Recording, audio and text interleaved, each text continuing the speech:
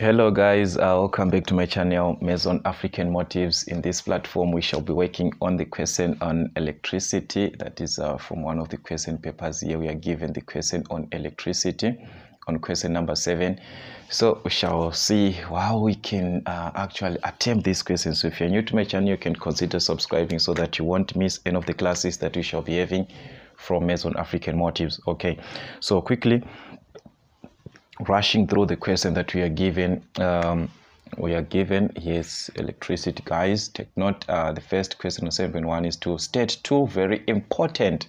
This is two very important. Okay. Uses of electroplating in manufacturing industry and in engineering. Electroplating. Okay, so guys, the basic thing is actually the resistance of wear and tear and also the protection against corrosion. Okay, so these are the major two things that you need: increased wear resistance and corrosion protection. That is the major important part that you need for electroplating. Okay, then a circuit consists of 6 volts on 7.2. okay, so take note on 7.2. We're given a circuit which consists of 6 volts battery and 2 parallel resistors, 4 ohm and 6 ohm, and a resistor of 0.6 ohms in series. Okay, ignore the internal resistance. So take note, you are told there to ignore the internal resistance of this circuit. Okay, so always guys, try by all means to just have a simple sketch that you are going to use in order for you to attempt the question. So we have a battery in this case which is connected to 2 resistors which are in parallel. So this battery is the one that is connected to the resistors which are in parallel. Okay, so let's just have a parallel circuit like this. So this is going to be the parallel circuit. Okay, so these 2 resistors are in parallel. Then these 2 resistors are now connected in series. So there is a series resistor of 0.6 ohms. Okay, so 0.6 ohms, a series resistor. So you have a series resistor like this of 0.6 ohms, something like this. Okay, so that's your 0.6 ohms here. And this is the battery. Remember, the battery of 6 volts on the battery here. So we have 6 volts, and the parallel resistors, another one is 4 ohms and another one is 6 ohms. So we have got 4 ohms and 6 ohms like this. Okay, so this is what we are having, and you're asked not to involve any internal resistance here. The internal resistance is not involved. Okay, so the first question is to calculate the total resistance of the circuit. Okay, so we do not have internal resistance, we just have these 2 parallel resistors and the series circuit. So it's going to be easier for us to have the total resistance. We are going to have the resistance of the parallel, this one. We combine these 2 parallel resistors together, so we have the parallel plus the resistance of the 0.6 ohm. So it doesn't make sense, but that's what we are having in actual sense. Okay, so remember, for the parallel circuit, we are going to use a product of the resistors over the sum of the resistors. So someone can name these resistors like 1 2 3 4. Yeah, 1 2 3. You can name this as 1, as 2, as 3. So this will be like R3. Okay, still it's one and the same thing. So like I was saying, that for the parallel circuit, you're going to use product over sum of resistors in order for you to have the total resistance. So we have 4 and 6. So the product is going to be 4 by 6 over the sum, which is 4 plus 6. Then plus the resistance of the 0.6, which is in what? Which is in a parallel circuit, in a series circuit. Okay, so in a series circuit, you just add the 2. Okay, so guys, what you actually need here is to use your calculator properly. 4 by 6 over 2 over 4 plus 6, then you add 0.6. Make sure that you use your calculator properly. That's 4 by 6 over 4 plus 6, which is actually going to give us 2.4. okay, so this one is going to give us 2.4 plus 0.6. so if we add these properly, you must obtain something like 3 ohms. Okay, so this is the total resistance of the circuit, which is 3 ohms. Okay, so that's what we had for this circuit. Let's see the other question. The current in the circuit. Okay, so we need the current in the circuit. Okay, so that is the total current actually when you're asked to calculate the current in the circuit, because this is the circuit that we are having here. So the current, we are referring to the total current that is going to flow, and this current is the same throughout of the circuit. Okay, so the total current, this is 7.22, where we need the total current. So the total current is actually going to be the total voltage or the total EMF, so it's total over the total resistance of the circuit. Okay, so the total here is there. We have a 6 volts, which is the total EMF of the circuit, of the total voltage there, which is 6 volts. Okay, so we have 6 over the total resistance. The total resistance is the one that we just calculated now, and we obtained 3. So that's a 3 there. So if you divide properly, this is going to give you 2 amps. So the circuit is a current of 2 amps, which is flowing throughout. So here there is 2 amps, which is flowing throughout the circuit. Okay, that is what we had for the total current of the circuit, or the current in the circuit. Then the current on 7.23, you need the current in the 4 ohm through the 4 ohm resistor. Okay, so the current that is going to flow through the 4 ohm resistor. So we need to know which one is the 4 ohm resistor. This is the 4 ohm resistor. Okay, I have always explained this question, guys, that in a parallel circuit the voltage is the same. Okay, so what you need is to calculate the voltage in a parallel circuit. Remember, these two are being combined together to give us the total of the parallel circuit. So what you need is to calculate first the parallel voltage, which is the total current, because current is the same throughout. The current is the same. Then the combined part of these resistors, which is the R parallel. Remember, voltage is current times resistance. So it's the total current multiplied by the total resistance of the parallel circuit. Okay, so what is our total current? The current is the same, remember, so it's going to be 2 amps. So we have a current of 2 amps multiplied by the total resistance of the parallel circuit. Remember, when we did product over sum, when we were calculating the total resistance, we did the product over sum here of the parallel circuit, which gave us 2,4. So this is your parallel resistance, the total resistance in the parallel circuit, which is 2,4. So if you multiply properly 2,4 and 2, you must obtain 4,8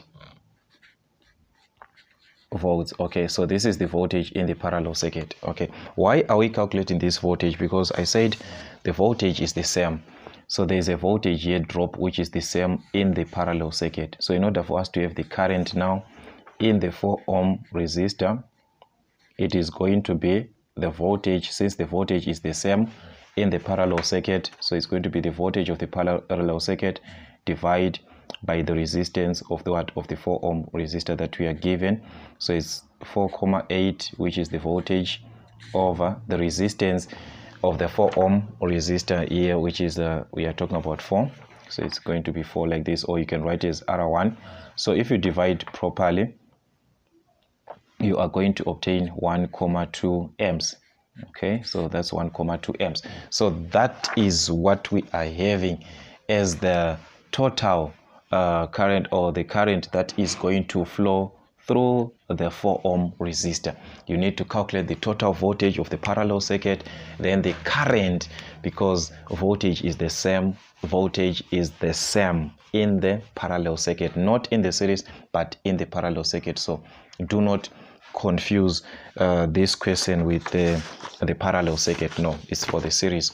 It's for the series and parallel, they are different. Okay, then let's see another question. A single transformer has a supply, it's a single phase actually, it has a supply voltage of 220 volts and a primary current of 220 amps at full load. Okay, so the supply voltage is the voltage at the primary. So let's just try and list down the information here on 7.3. So what are we given? We have the supply voltage, this supply voltage here. Okay, so this supply voltage is the voltage in the primary, remember, in a transformer. So we have the voltage in the primary of 220 volts. What else do we have? We have the current, the primary current of 20 amps at full load. Okay, so at full load the primary current is 20 amps.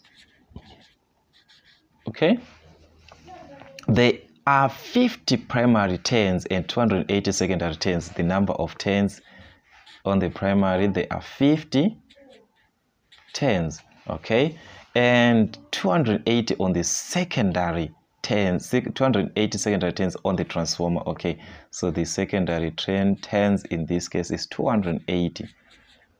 Okay, so these are the number of turns that you're given. Okay, so the first question is to calculate the following, the secondary voltage. Okay, so this one you can actually use the ratio of the number of turns, the current, and so forth, because you are given current, you are given the voltage, the number of turns, and this one. So you can actually use any, because we need to calculate the secondary voltage.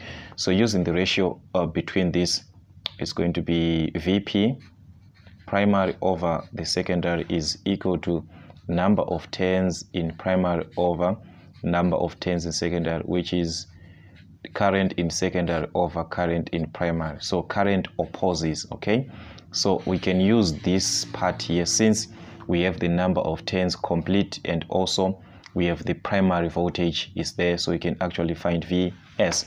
Okay, so that's VP over VS, which is VP is 220. That's your VP. So it's 220 over VS, which is going to give us NP over NS. So NP is 50 over NS, which is 80. 280. So it's 50 over 280 like this. Okay, that's 280. So what you need, guys, is to find VS, so you can actually cross multiply and divide.